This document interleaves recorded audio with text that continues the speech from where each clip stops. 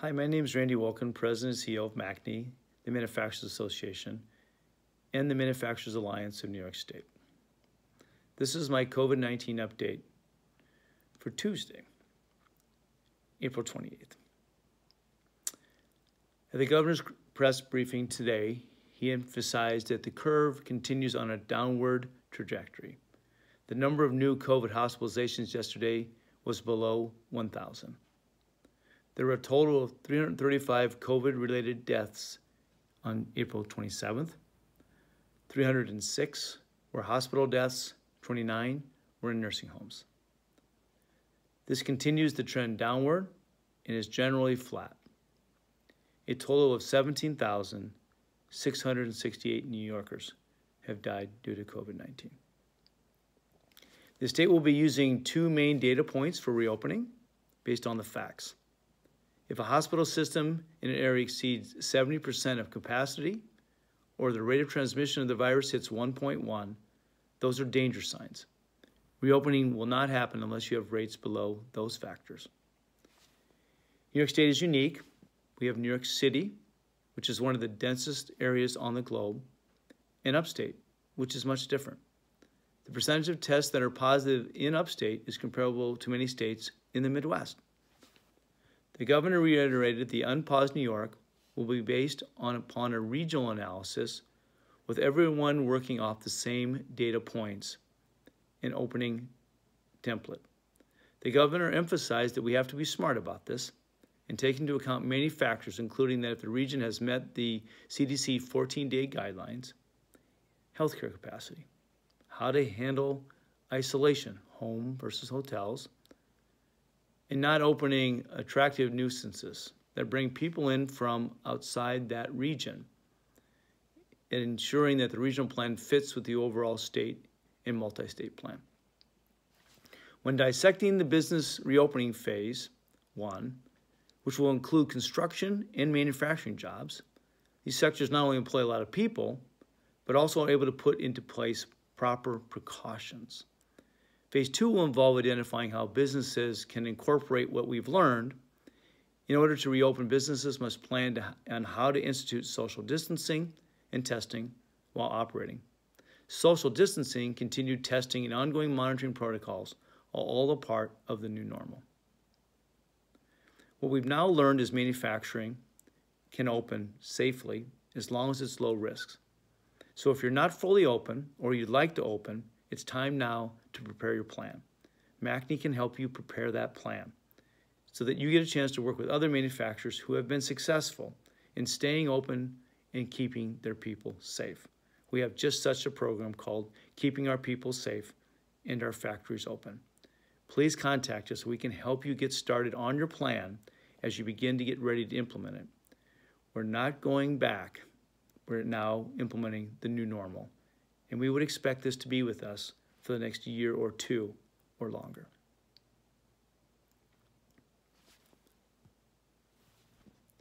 The governor also announced the creation of a New York Forward Reopening Advisory Board, which included 100 business, community, and civic leaders. You can see this list on our website. For healthcare capacity, factors such as how many beds versus ICU beds are available, and the plans for flu season will have to be taken into account. The healthcare system cannot go over 70% of capacity for hospitals and ICU beds. With flu season coming in the fall, hospitalization rates will go up, and that must be anticipated by having PPE in reserve in place. Testing will be the key, one of the key elements for moving forward. In order for testing to be effective, it must be frequent, have the right number of testing sites in accessible locations, and the regions must fully advertise testing locations. The state will work off of the federal government recommendations of 30 tests per 1,000 people per month.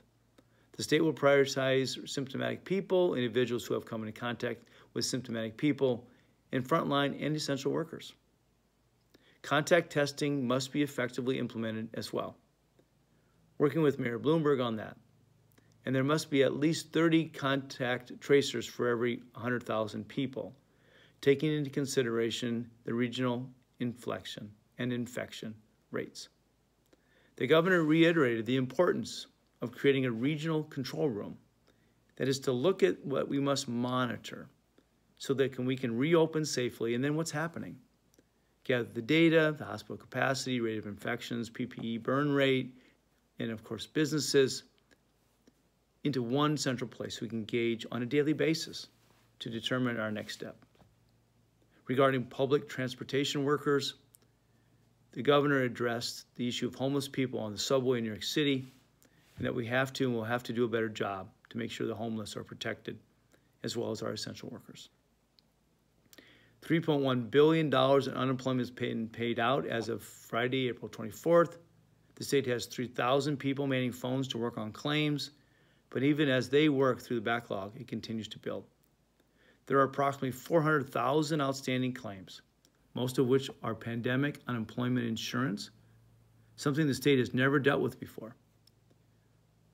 Per DeRosa, the executive order on a 90-day ban on evictions will be extended if it needs to be in order to accommodate this backlog. Many of the summer attractions around the state, such as the State Fair, will fall under the attractive nuisance and may not be able to take place unless proper precautions are in place or we see a change in the virus. Decisions will be made at the end of this week on both schools and potential summer schools. Regarding private colleges and SUNY, cannot yet tell what September will look like. It's still a long way away. The guidance will be released later today on elective surgeries for regions that could resume. There are some updates on New York State Education Department related to services to students with disabilities during the statewide school closures. There's information on the Federal Emergency Management Agency.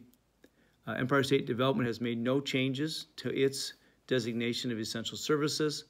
And New York State has a few updates related to Office of Administrative Trials and Hearings. You can find all this information on our website. We've made some positive steps more recently for manufacturers, specifically the opportunity to begin opening additional manufacturers in current facilities that are open but not fully open. We've made great progress here. I know I've been on numerous conversations with state officials, and I really applaud them for trying to move us forward in a thoughtful way that keeps people safe and allows us to reopen our economy. I applaud the governor and his team for the hard work. I know how hard they're working there, and they're constantly working at this, so I applaud them for this. We at MACNY will help you in any way we can to stay open and to get open. We have a successful group of manufacturers who are doing it right now, so we know it can be done, and we know we can help you do it. We're readily available working from home, and we'll help you in any way we can. So please know that we'll be here. A smile, maybe try to get out and see a little bit of the sunshine as we start to approach spring. And of course, as always, be calm, stay safe, and carry on. Have a nice evening.